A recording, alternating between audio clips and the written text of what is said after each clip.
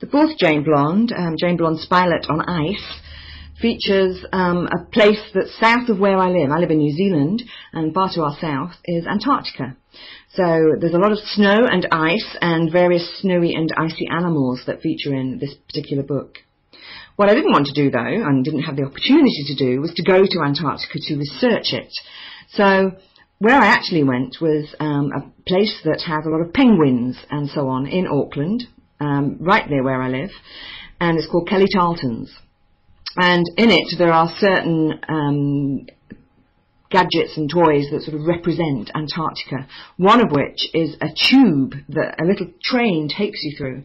And while you're going through it, it's ice white, and it spins round and round you and makes you feel very disorientated, really quite sick.